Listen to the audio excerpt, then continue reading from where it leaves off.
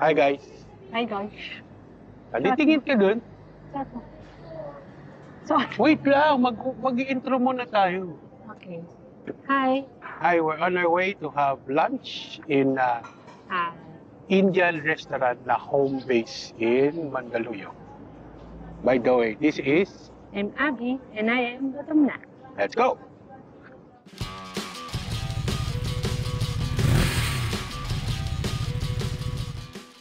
Ito. Ito, sarado. Ito, sarado. Ang timbahan. Timbahan. Kasi mahal. Ayun. Sarado yata. Ito ka. Ayan. May nakapark ng motor. Ayan. Home base talaga. Ayan. Ayan, bumok. Oh, sino tumatawag sa akin? Tumatawag kayo? Pindot ka. Ha? Sino tumatawag sa akin? Sino? Hi. Hello. Hello.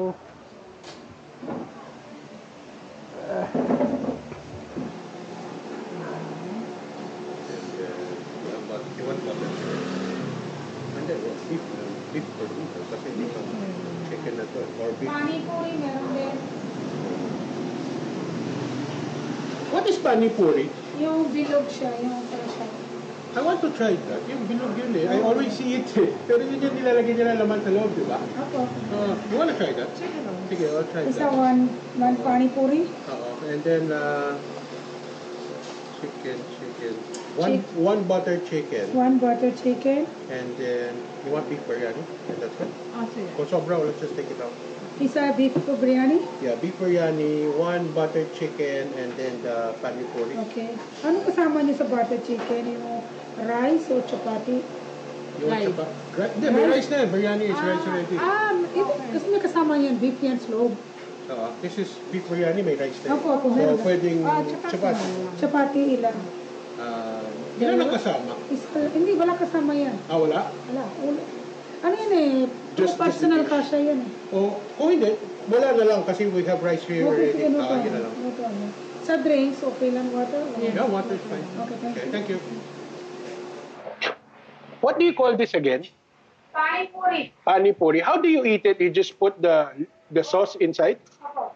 Hindi ko gamit diretso yung ganun sa water tapos. Diretso mo igaganon. Ito, pasok. Ako, papasok niyo. Oh, okay. Tapos diretso sa mouth. Big mouth. Dapat pala video. Harap. Video kita. No, it's recording right. Sabi pa ako. Ano laman niya? Ha? Anong laman? Ano na sa loob? Potato.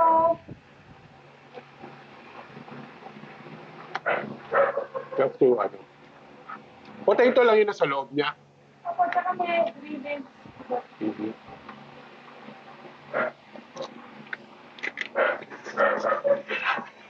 Hindi kasi sa mouth mo. Maliit na siya sa mouth mo.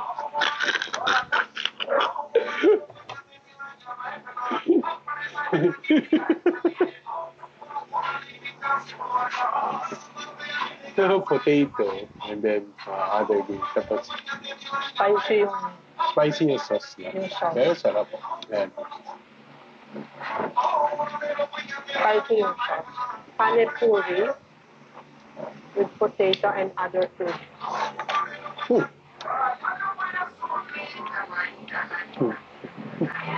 Ayan yung appetizer mo, parang nachos eh. It's good. Spicy yung Medyo spicy. It's good. It is spicy. Not too spicy. So kung maliit ang mouth mo, dapat daw diretso siya susubok. Kaso pag maliit ang mouth mo, hindi kasi. So, pani puri, 6 pieces. 110 pesos.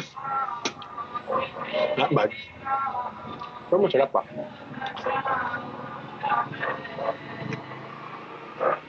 Beef biryani.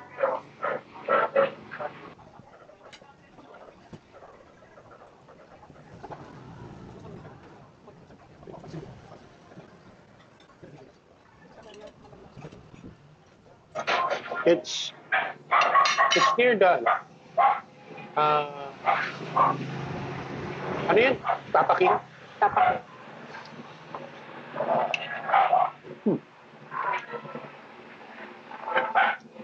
Ganda lang. Okay.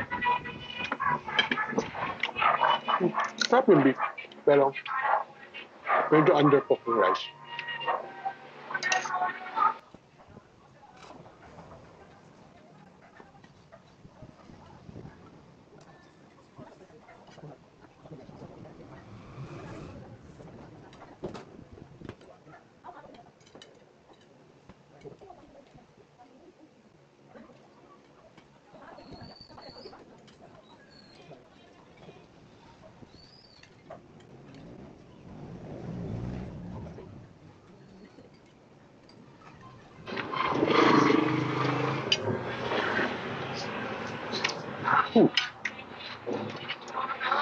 Sarap yung beef.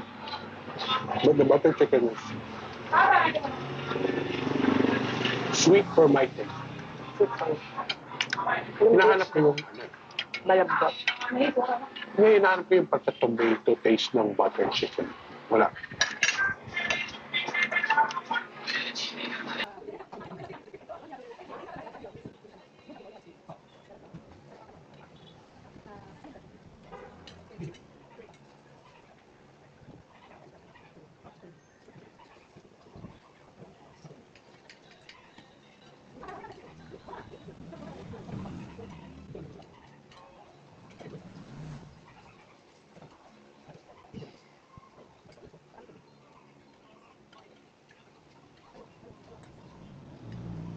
Hi guys, so kakatapos lang namin kumain sa Sing here in Barangay Plainview in Mandaluyong, correct?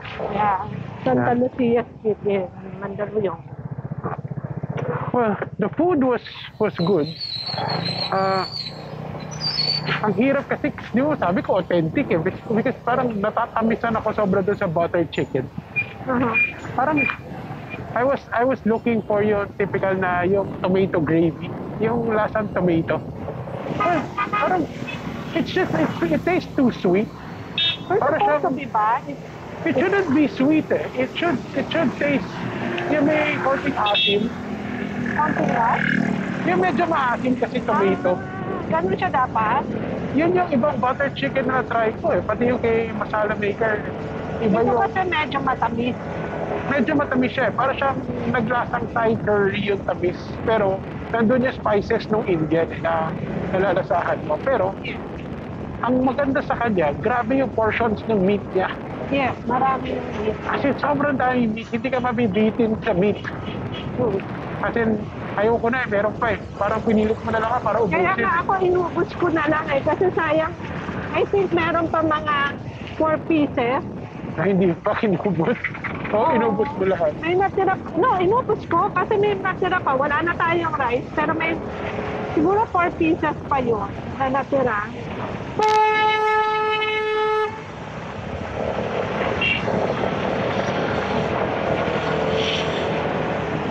Diba?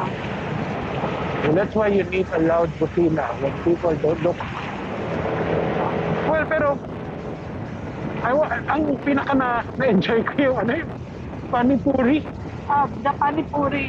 Yun yung palagi ko nakikita sa Facebook, yung mga Indian street food, yung panipuri. Ah, talaga? Oo, sobrang daming videos na palagi yun lang, makikita mo talaga dun sa India. Talaga sinasawsaw nila pati daliri nila tapos isa-serve siya yun. Yeah.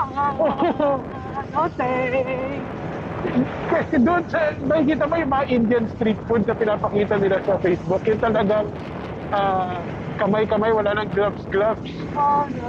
Kaya nga, kung hindi kaya ng tiyan mo ang street food, ingat nga sa India. Pero masarap pala siya eh. Masarap yung ball eh, yung crunchy ball. Para ka kumakain ng nachos na... Tapos yung sauce niya, parang sinigaw. Ang na maasim. Parang siyang tamarind sauce. Yeah. Pero masarap ha. I like that. That was really good. That's how many people? 6, no? I ate 3 eh. Oh, I ate 3 also. That's 6 pieces for 110 pesos. So How total, much? 110. Ang total bill natin, 740 eh. Pero maraming food eh. For 740. Kasi ang nagpamahal yung biryani, 380. Tama na, 380. Pero maraming beef. And mahal din kasi yung rice eh. Yung basmati rice ba yan? Yung long grain rice, medyo mahal yun. Saka they use It's saffron. supposed to be good for two? Or marami na tayo kinain kaya naubos natin? So I think it should be good for two. Pero hindi, good for two yung biryani. Kung meron ka pa ibang order tulad sa atin. Pero kung solo, dati nga sabi ko sa'yo, kaya kong mag-isa yan lang kakainin ko eh. But the ulam, kaya yan ng mga 2 to 3 nga eh. 2 to 3. Kasi tayo, ang dami na natin. Ako may natira sa akin mga 4-5 pieces eh. Oo, masarap ka. Even, hindi lang yung, it's just not what we are expecting na lasa, pero masarap siya. Kaya nga yun, ang hirap sabihin hindi authentic eh, pero isipin mo, mismo, Indian yung nagluluto at ang may-ari ng restaurant eh. So, I guess that's how authentic sa kanila, their family. Parang What else pa na na-try natin na New Bombay? Iba yun. Si Masala Maker. At masala isa Pilipino. So, hindi mo siya masasabing authentic because he's a Filipino. Pero mas masarap yun sa kanya eh. Mas gusto ko yung butter chicken niya. Yeah, pero na yan, so Filipino taste eh. Ito ang mas Filipino taste, yan tamis eh. Baka ganyan sila talaga. Parang adobo yata yan eh. Kanya-kanyang bahay, kanya-kanyang recipe eh. Yeah. That was a very filling meal. As in, busog ka talaga. Yeah. 700 it feels expensive, but sa dami ng food, okay na rin yung price. So that's it, guys. Thank you for listening to our second tandem vlog. Ganito na lang gawin natin palagi, food review. Food review. Let's take the best pa out. Let's look for a restaurant na never natin na-try. Tapos, i-review natin.